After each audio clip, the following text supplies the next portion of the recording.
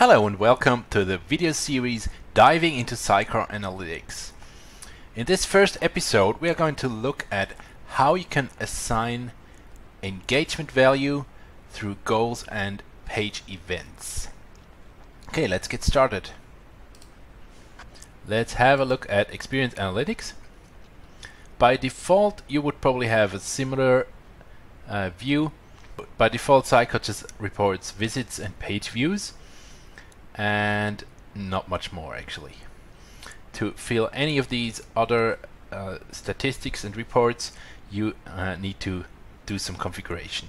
So that's what we're going to do. So what we have set up here, we have a downloads page where you can download the document, open the document containing an elephant for no reason at all. And in this document there's a link to a secret page which I can view. Good. So the only thing Sitecore Analytics tracks here by default is the page views.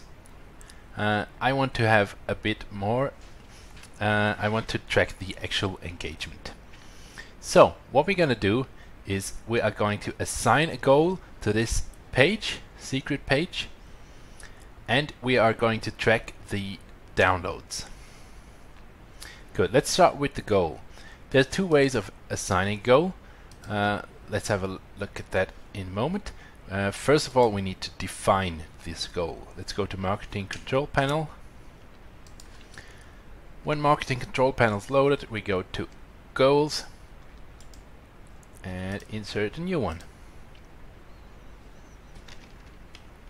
Let's call it link in document click. Great. So let's scroll down and there's this field points. This means the engagement value, and I'm going to go ahead and assign a value of 8. I usually use Fibonacci numbers just because we are used to using these for estimates already. Good. Once I've defined this goal, I go to Review and Deploy. It's very important that you do this, otherwise your goal won't be visible. Done. Good. Next step, we are going to assign this goal to the page. Our page can be found here, Demo, Secret Page. And I can use the Analyze tab and click Goals, and I'm gonna have Link in Document clicked right here. If you don't find your event and goal, you most likely forgot to deploy it. Save. Okay. The next thing I want to do is I want to trigger a page event for each download. So what's the difference between page and a go event and a goal? Actually not much. A goal is usually just used for tracking something more significant. Let's say a download is something that happens quite often. That's why we use a page event there, and the goal has real business value for us, like visiting this secret page. Usually you would say adding an element to a cart is a page event. Actually ordering the cart is a goal. So let's go to the media library, go to our files. We have my document 1 here. What you need to do is click View Standard Fields, scroll down, and you are going to find a tracking field.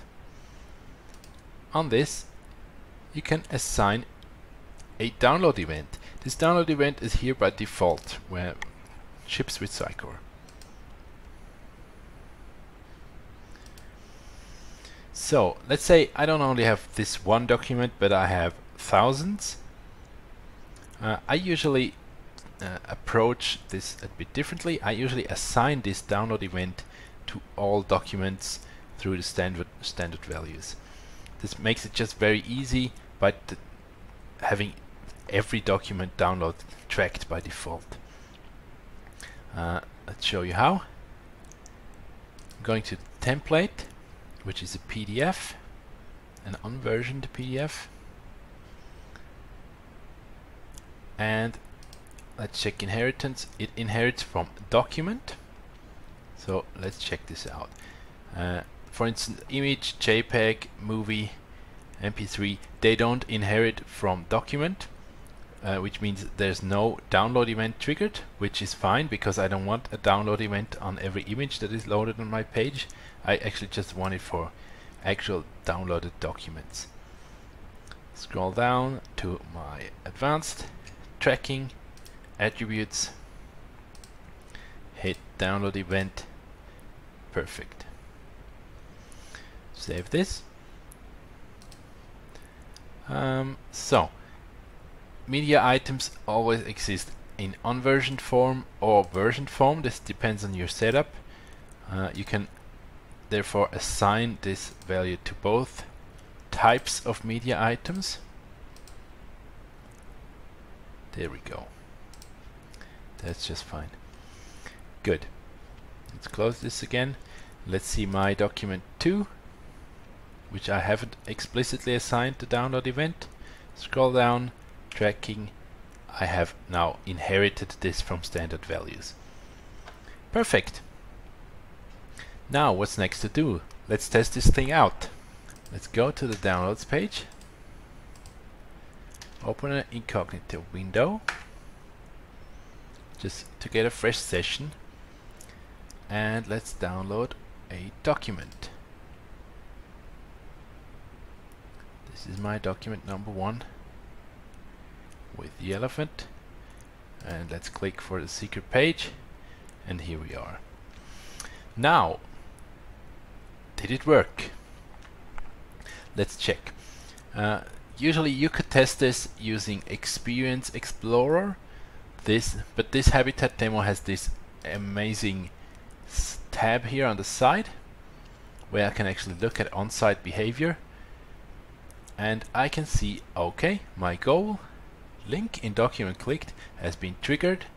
I have received 8 points for this, plus there was a download page event. So in total I have 8 engagement value right now. Now, so what I usually do, I assign a value to download events because it signifies some sort of engagement if a user downloads a document. So I go to Settings, Analytics, Page Events, and here I can find my download event. By default it has 0 points, so I'm going to give it a low number of points, just 1. And now every download on my entire site will earn points. The next thing I am going to do is I'm going to show you a different type of triggering a goal, and for that we need to set up an additional goal. Go back to Marketing Control Panel, Goals, Insert Goal, and let's call it Open Document 2. It has to have this name for a reason. So let's give this 12 points. Review and deploy. Fantastic. Let's get back to our session. Go back to our downloads page. Let's download document 2. Open it up. Click the link. And now, let's see what happened. I have a document clicked event plus opened document 2. So how did this happen? How did this was this triggered? I can show you. It happens here. This SC underline TRK parameter. This is a different way of triggering goals right from a URL. So either you assign it to a page or you add it to the URL with the goal name. It has to be deployed, obviously. So I have quite a bit of engagement value now from all these events and goals. I can now click End Visit. This is going to flush my session and immediately start processing. Usually you would have to wait something like 20 minutes until your session has ended and you can actually see the results in analytics. Good. Let's go back to our Experience Analytics, and you can see now something has changed. I now have this green bar indicating value per visit and number of visits, and I can also see a number of different reports being filled, like top goals, link in document clicked, open document 2. I can also open reports like this downloads report, and I can see statistics on which document has been downloaded, how often. I can open the goals report and can actually view how many goals have been clicked. I have a conversion rate on each goal and conversions. And just a quick tip, if you want to change the sorting of one of these tables, unfortunately there's no sort button here, but it can be changed. Let me show you how. You have to change to your core database.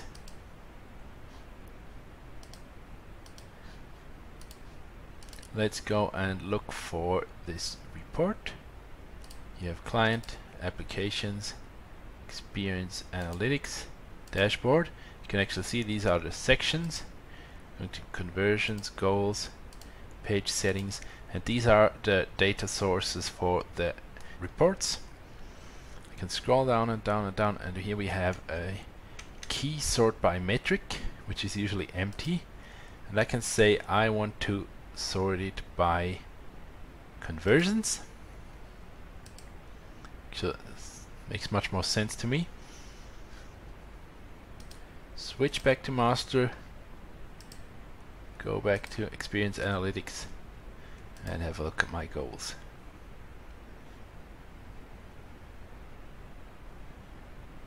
Perfect. Now it's sorted by conversions. Good. So to wrap it up, what did we do? We assigned goals through a URL, through a page. We assigned engagement value to goals and to page events, and we automatically track all our downloads now of downloads of documents. So just with these few steps, takes 10 minutes to set up, we have gained a whole lot of insight over our visitors. Thank you for watching.